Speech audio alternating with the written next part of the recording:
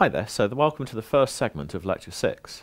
And this segment's about strains, and we just want to define strains, what they are, and what we mean by them. We'll look at a few cases. So, imagine you take a body, I don't know, here's a body, and we'll consider a little element within it. Again, it's an element that has faces. It still has the property of voluminous, which means it has the property of having faces. So it has directions and faces on which those directions apply, so it's a tensor. We're going to be dealing with tensor quantities again. Now imagine that the displacement of that volume through the body due to some deformation is described by a vector u, that is ui, which is the displacement field, that is u1, u2, u3. And we define the deformation tensor, E, so this is our deformation tensor,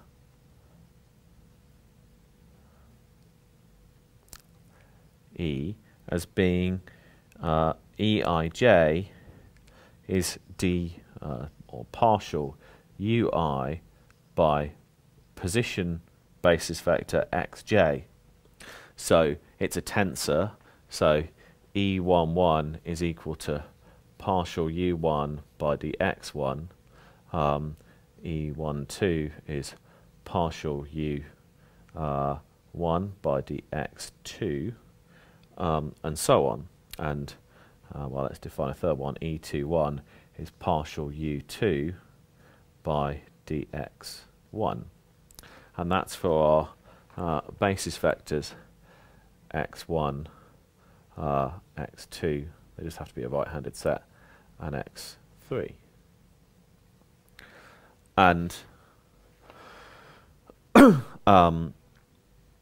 now, having described the deformation tensor, let's think about a few cases. So, one case we can consider is this case. Let's make it a bit bigger. So here's our x1 and x2, and here's our original body, and if our original body rotates, it does something like that.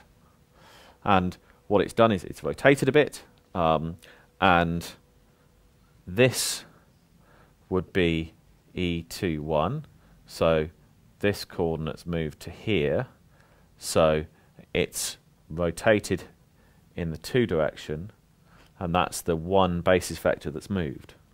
And this one here is E12, and here those are, so that's the movement of the in the one direction of the 2 basis vector, and that's equal to minus E21 in this case of pure rotation. So you can see that we can have deformations that don't involve any shape change of the body, and that's pure rotation, for example. Now there's another type of deformation we can have. If we think of our infinitesimal body again,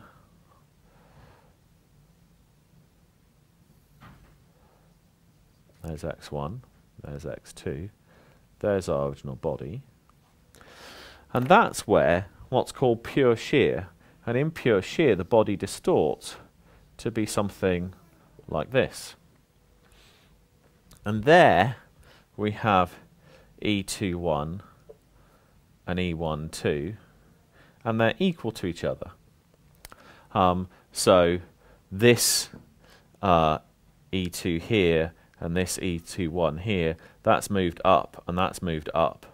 So that's moved up. The one basis vector has moved up in 2, and the 2 basis vector has moved up in 1, whereas here they were equal and opposite. This one moved down and that one moved up. So there, that's then what's called pure shear. Now there's a problem, which is that previously when you've talked about shear, you've talked about the following situation.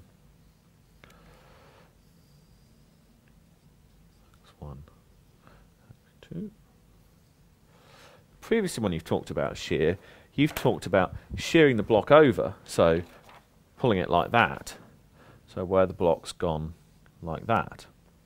And there, E21 is 0, but E12 has a value which you called gamma, the shear angle. This is what's called simple shear. So when previously you've defined tau is equal to G gamma, where G is the shear modulus, you've been talking about simple shear. And what we want to do, and what we're going to do now, is we're going to decompose the deformation tensor into one describing just the movement of the body, the rotation of the body, the spin, and the tensor shear strain of the body. So what we're going to do is we're going to decompose E into a symmetric part, strain ij, and a rotation part, or a spin part, which we'll call omega ij. And strain ij is equal to the symmetric part of Eij, and omega ij is called the anti-symmetric part of Eij. What do I mean by the symmetric part? I mean strain ij is equal to 1/2 of Eij plus Eji. That is, strain 1,2 is equal to 1/2 of strain of deformation 1,2 plus deformation 2,1, or strain 1,1 is equal to 1/2 of strain 1,1 plus strain 1,1. That is, it is strain deformation 1,1. And omega ij is defined in the following way: 1/2 Eij minus Eji. So this omega matrix has zeros on its leading diagonal, because that's 0 if R and J are equal, and these are equal and opposite to each other. So this is omega ij, and that's minus omega ij. Sorry, 1,2. That's omega 1,3, and that's minus omega 1,3. This is omega 2,3, and that's minus omega 2,3. That is, it's anti-symmetric across the leading diagonal, and therefore if it's equal and opposite across the leading diagonal, on the leading diagonal the only numbers that are equal and opposite to each other are zeros, right?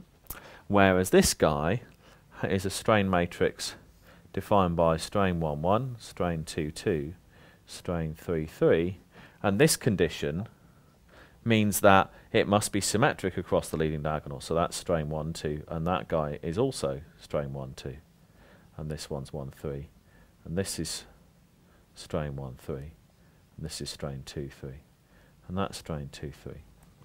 So this pure shear they're equal to each other across, and this pure rotation they're equal and opposite across, and this simple shear is a combination of the two.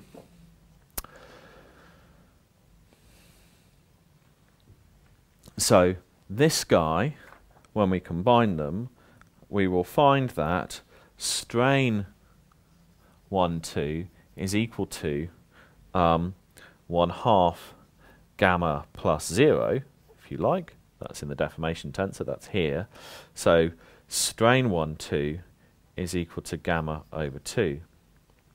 So this simple shear is equal to a pure shear of 1/2 the size plus a rotation of 1/2 the size, because we'll also get omega 1,2 is equal to 1/2 gamma minus 0, which is equal to gamma over 2. Okay, so that's for this simple shear case.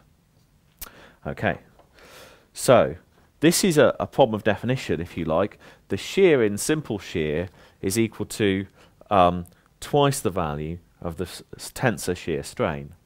So that's just a difference in the way you define things. So when you move to talking about tensors, is there's a factor of 2 involved. So that's the only little trick here, is that problem of a factor 2. But otherwise, that's how we define strain and rotation.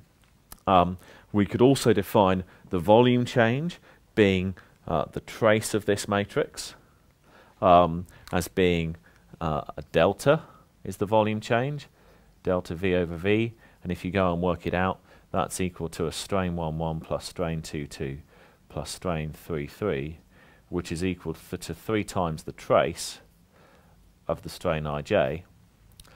And we'll come to talk about this later, but we could actually remove that and have a dilatation matrix, which was just the volume change, and then we'd have a strain ij matrix left behind. So if we added that to a strain matrix with 0 dilatation, that would then be a strain matrix that just described the shape change but not the volume change.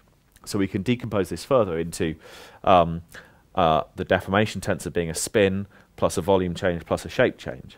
And that's the next step beyond. And the shape change matrix we then call the deviatoric strain matrix, and there's actually an equivalent, a deviatoric stress matrix as well.